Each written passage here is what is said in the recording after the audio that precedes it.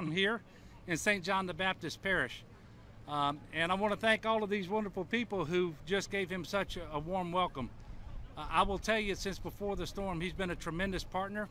He's approved all of the requests that we've given him, and of course we're going to keep asking until he probably is going to have to tell me no on something. But Mr. President, on behalf of the state of Louisiana, we want to thank you for being here. We want to thank you for your support, and we look forward to working with you to get all of these people fully recovered, right side up again, and whatever we can do to be better partners with you and with FEMA, please just let us know. And with that, Mr. President, it's yours. Thank you. Let me start off by thanking the folks here in this neighborhood for letting me come in and see what's going on. Councilman, thank you for everything. Folks, look, I'm grateful for the governor asking me to come on down to visit and to see what visit, and I want to thank him for his leadership as well. You know, we just came from the Emergency Operations Center here in St. John's Parish, and we just walked this neighborhood. I'm going to finish walking it up that way as well. But the fact is that you know, there's a lot. We just to see just exactly what's happened on the ground, see what's going on in people's homes. A lot of people fear, for example, because they don't have cell connections, are unaware of what available help there is right now to get them. The FEMA director and I were just talking to them. We're going to make sure we have someone coming through here, going door to door, letting people know what's available to them right now, because they're online. And with the governor and mayors and members of Congress, community leaders, all the folks that are here, we've been working together to deliver millions of meals and liters of water. And I know you all are frustrated about how long it takes to restore power. It's dangerous work. 25,000 linemen from around the country have come here to Louisiana to help. Crews from 32 different states are helping. And 2 of them lost their lives in the process of trying to get power back up. And we're working 24/7 with the energy companies who we met with the heads of today, and we're deploy even more federal resources, including hundreds of generators, and there's more to come to restore power as fast as we possibly can, faster than anything happened during Katrina. And we're also working on the cell phone with the cell phone companies so you can call your loved ones, call for help regardless of where you are, make sure the people you know and you love you haven't been able to talk to lately, be able to know whether they're okay. We're moving quickly to keep gas flowing to the pumps, including I've gone into the Strategic Petroleum Reserve. That's what's been set aside, the crude oil, providing flexibility for how many hours truckers are able to drive and transport gas and fuel, because there's a law in America. You can't drive for safety reasons beyond so many hours a day, but we need more movement of this fuel.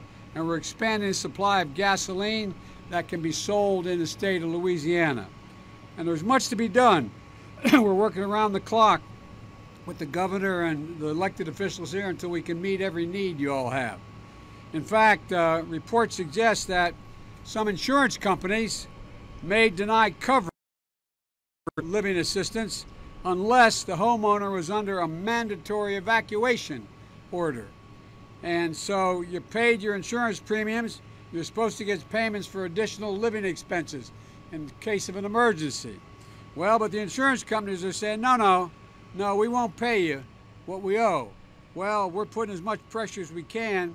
We know all the parishes that issued strong voluntary evacuation orders first, and many didn't have enough time to make that order mandatory as the storm moved so fast. And you know, even with voluntary evacuations order, folks felt safest leaving their homes in many cases. No one fled this killer storm because they were looking for a vacation or a road trip. So, folks, they left their home because they felt that they had to flee the risk of death. There's nothing voluntary about that. And so I'm calling on private insurance companies, don't hide behind the fine print and a technicality. Pay what you owe your customers. Cover temporary housing costs and national disasters, and help those in need. That's what we should all be doing now, and that's what we are doing. So far, we have provided $100 million in critical assistance directly to people in Louisiana by putting $500 in their bank accounts once they've contacted us. That's what we're going to come back and let all you people know exactly how to do that. That'll happen. And secondly, as the governor's request, FEMA is helping with what fancy phrase, transitional sheltering assistance, meaning a place for you to be safely able to sleep at night and be secure, like covering your hotel bill. You're racked up because you couldn't stay at home during the hurricane or because your home is not livable now. Relief is equitable for those hardest hit. The resources they need have to get to them. And so no matter who you are, if you live in an affected area, please visit disasterassistance.gov once you're able to use your cell phone, or call 1-800-621-FEMA, FEMA. That's 1-800-621-3362. And folks, Hurricane Ida is another reminder that we need to be prepared for the next hurricane, and superstorms are going to come, and they're going to come more frequently and more ferociously. I've been working closely with the governor and our colleagues in Congress in both parties on my Build Back Better plan that will modernize our roads, our bridges, our water systems, sewers and drainage systems, and power grids and transmission lines to make sure they're more resilient. I walk through the backyards here. So many telephone lines are down. So many telephone poles are down. So many of the way in which we transmit energy is lost because of old wooden telephone poles. We know for a fact if they're underground, they're secure. Costs more money. We got to not just build back to what it was, put the same old poles up. We got to build back better. We got to build back more resiliently. And we got to make sure we do the same thing across the board. Think about how that $760 million West Shore project here in southern Louisiana will build miles of new levees, pumping stations, and drainage structures to provide protection for 60,000 folks in the area. It will change their lives in future storms. I told the governor that he has my full support, and I mean it sincerely, he has my full support to get this project done. And folks, I know you're hurting. I know you're hurting. Folks in Lake Charles, who I visited earlier this year, are still hurting from Hurricane Laura. I want you to know we're going to be here for you.